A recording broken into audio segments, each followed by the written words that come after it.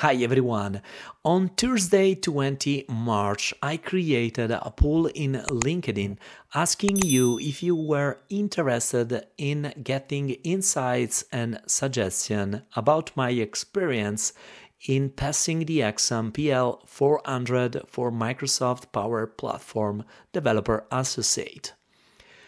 And the result, as you can imagine, pushed me to do this video. So here I am now with my tips and suggestion how you can get prepared for this exam.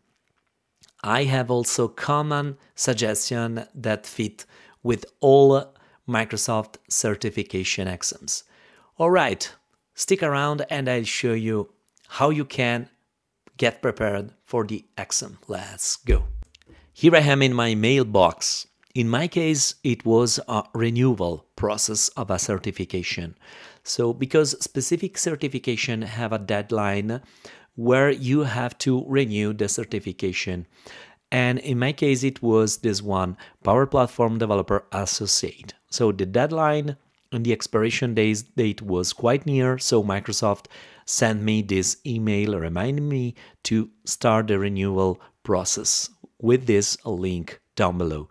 So here, as you can see, you have a bullet list that makes a recap of information like in certification renewal is free. You are going to get a renewal assessments, which is shorter than the real exam starting from scratch when you need to get a new certification. For this specific exam, I got 24 questions, and after that, you are going to be dropped in the result page. Now, let's say that I click on this page and where I'm going to land is this exactly this page. Here there is a recap with important information, and here very important, here is where you should measure your skills to get prepared. This is just a bullet list.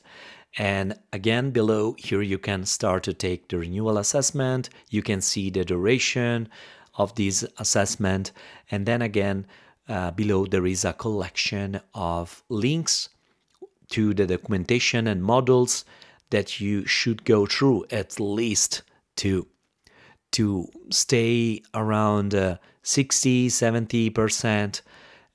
Of course, it depends also if you have experience with this topic. If you work daily with Power Platform, it would be more easy to take this exam. And this is applied, of course, to every certificate, Microsoft certification. If you work daily with Dynamics or Azure, the Entra portal, it would be more familiar, the exam and the questions. Now, going to this specific exam here, you can see all modules that you have to go through to be prepared at least. Now, let's say that you go through all modules, but I have a bad news for you. This is really not enough, especially if you don't work with this thing daily or with a nice frequency, let's say. So opening a specific module, I want to open this. Now, let's say potentially, but just potentially, you can get a question around webbook. And here you have the information, but the question may be more specific around the limit that could be exceeded in the message when the webbook is sent. What happens if the message exceeds the limit? So as you can see, this information unfortunately is not here, and this is a lack. And in order to fill this gap, all you need to do, of course, is just read also the documentation. You need to increment and increase the information. So let's say that I'm searching now in the browser. You can use whatever search engine you want. I just searched here for Power Platform webbook, and this is the first one valid that's dropped me to the learnmicrosoft.com site. So opening now this site, here I have all information around webbooks in Dataverse. And now if I scroll a bit down, I can see these boxes.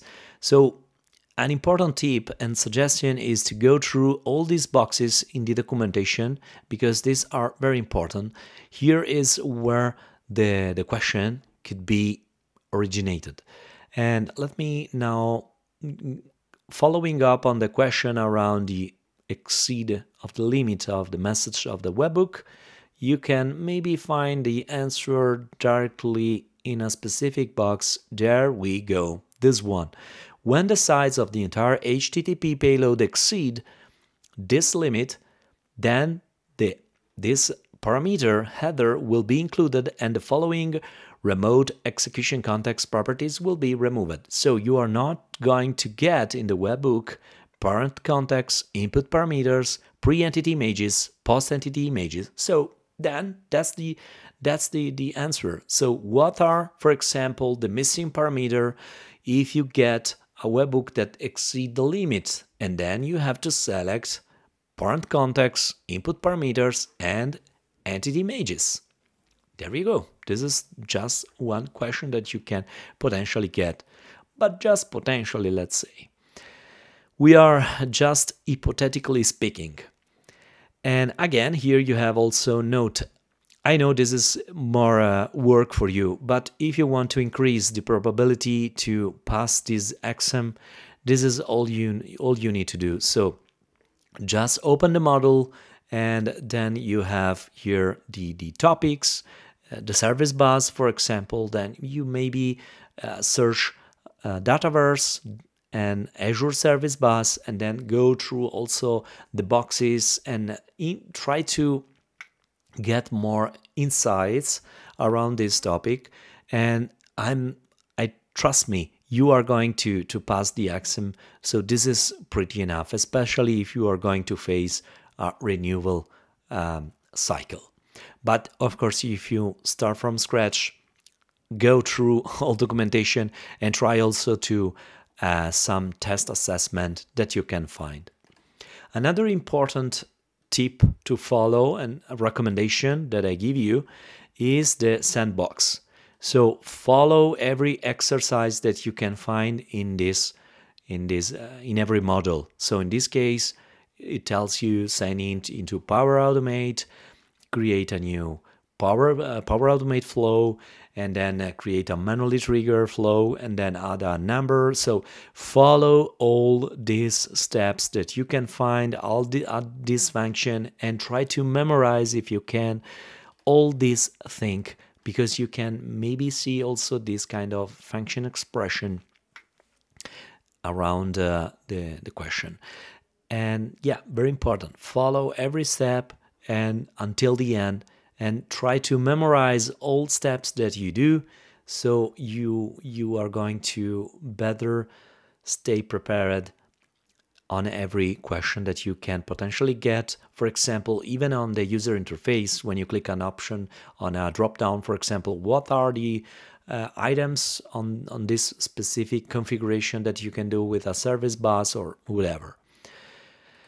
And then finally, the last one is that you can even go through a video.